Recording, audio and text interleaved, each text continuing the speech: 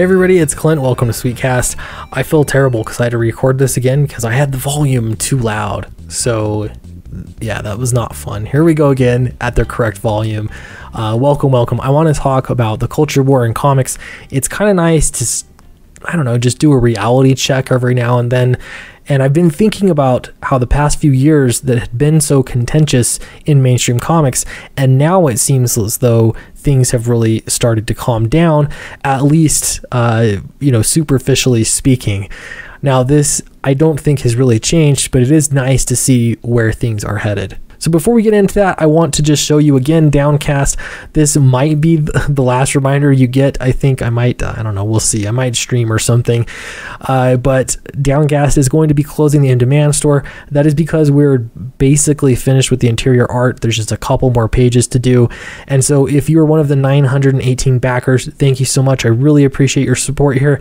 If you have not backed yet, this is your last chance. The link is in the description down below. Really appreciate your support. All right, so the culture war in comics, I don't think it's a surprise to say that the culture war in general has not slowed down at all, at least in the United States. I think really in all Western countries. It's a pretty big deal right now. There's a lot of reasons for it, but I really wanted to hone in on comics and entertainment, and this is why. I'm going to read a tweet from just some random person on the internet and think about the symbolism that they're trying to point out.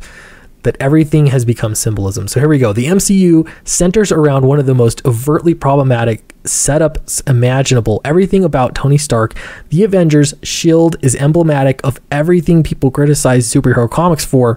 Real status quo upholding fashy pro-cop stuff, but there's jokey banter, so it's fine. Right, so this essentially holds up the problem and tells you what it is, and that is that if activists see entertainment as symbolic of something else, then that symbol needs to change, because if the symbol changes, then therefore the world has changed. This is certainly not something that I'm making up because I see this happen all the time. And in fact, this is actually in very broadly used definitions of social justice. And a lot of activists use that kind of terminology and seeking for the symbolic, so to speak, in comics. So here you go. Social justice, before it was used as just some kind of an insult or, divisive word, and it became to mean anything other than what social justice actually means.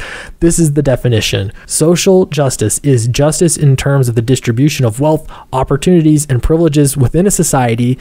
Individuality gives way to the struggle for social justice. If you are on board with that definition, and you're willing to go so far as to put people out of their jobs or to seek to change entertainment in order to have these kind of symbolic gestures that would lead towards social justice, you might be a social justice warrior. If you're anything else, then no, not likely. So why does this symbolism matter? Well, let's imagine for a moment that we're all at one Thanksgiving dinner together. We've all decided we're going to sit around a table for one reason or another. We're family or whatever. We're going to enjoy a meal, which is, I think, really the universal language, which is food and eating. We're going to enjoy that meal, and we have a couple choices. We could, one, decide that nobody should talk about religion or politics or any kind of issue that might bring up some bad feelings and some contention. The second option I see is that we could decide that this is actually a place for an open debate. We're going to have turkey, but we're also going to cross some words and perhaps make some enemies. And that's the point of the meal. Both of these options are great. Why? Because it's stated very clearly in the mission. If I'm going to Thanksgiving dinner expecting a fight because that's the point of it, then I'm going to participate in that fight, maybe even come prepared, and probably have a pretty good time, just participating in this fight. Or if we decide that it's about Thanksgiving and we're not going to talk about certain issues, then things get a little bit better. Maybe you have some unspoken tension that might come up, but generally speaking, we're all agreeing that this family or this meal is overriding any of our personal political opinions. Now, there's a third option, and this third option is where I take an issue, and that is that we agree that we're going to sit down to this table, or we assume that the point of this dinner is to sit down and eat some turkey and not have these political points being scored. But the reality is that some participants at the table want a zero tolerance policy for anything that they view as a symbol for, against their ideology. And so it becomes this passive aggressive war, this very secretive thing, and this very symbolic step toward one's ideology rather than just admitting to what's going on. Here's what I mean and how we apply it to comics. So anytime I look up the culture war and comics, it doesn't seem to come very far from Comicsgate. In fact, every single article I can find brings up Comicsgate. And this is obviously treating the entertainment world as less about talking about actual issues that are surrounding entertainment and more like a political campaign, a way to label your opponent in a certain way so that you can control the narrative.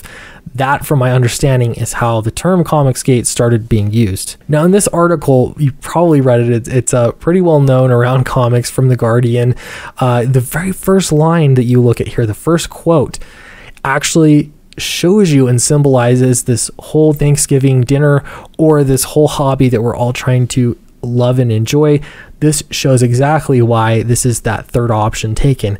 It says, unless comics creators adopt a zero tolerance policy approach to racism and misogyny, this abuse of power by fans will never end. So fans have abusive power, apparently, according to The Guardian, and it is the job of comic book creators to give zero tolerance to racism and misogyny. This zero tolerance policy can lead to all sorts of things. One of those might be interfering with somebody's publishing contract. Another one might be slipping in your ideology into comic books because it's for the greater good and because you want to push out those kinds of fans that you're not interested in entertaining. The truth is that your fans might not be as racist and misogynistic as you think, but they might be sick and tired of hearing you constantly grandstanding about why you're such a good person and why they're such a stupid person. If we take it back to the Thanksgiving dinner analogy, maybe it's telling somebody what words they can and can't use.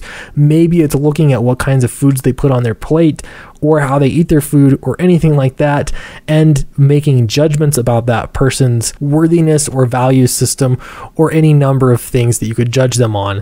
And then slowly making changes to either make the dinner so uncomfortable that they want to leave, or I don't know, changing the way that they act, I guess, if you can, attempt to do that. This is unacceptable. I don't care what you call it. Do not care. But I do believe this is still happening in comics. It's not this full out war, but there is this, again, fight for the symbolism. Here's another example of seeking for that symbolism and to change it. The thing I like about this a little bit better is at least there's an attempt to make a good faith argument in, why comics as they are bad. Anytime I look up anything like this about, the problems in comics, usually it has a lot to do with the art, and you don't see as much with the writing. In this case, all of the male Avengers on the team are in, poses so that their posterior ends are pointed toward the viewer, except for Black Widow, who's posed in what might be a traditional male superhero pose. And I don't want to go down the rabbit hole of why men and women are posed differently in all of media, in all of photography, in media for men and media for women, because that's a lot to get into. And in fact, I have made, I know, at least one video a long time ago on the topic. That's not the point of this video, but that is that people actually are seeking for symbolism in comics that needs to change, because if you change the symbolism, you can change the culture. The question is this stuff still going on in comics? Is there a need, was there a zero tolerance policy that creators need to impose on their fans to control how they think and feel, or boot them out of the fandom? If there's still a zero tolerance policy, that means that there's still going to be a culture where there's still going to be a reaction from people that are not happy about it.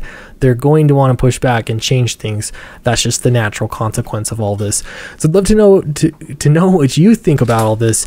Is there still a culture war in comics? I think so, but let me know what you think, and if you think I'm wrong, tell me why, please. Will it calm down? Do you ever see it calming down?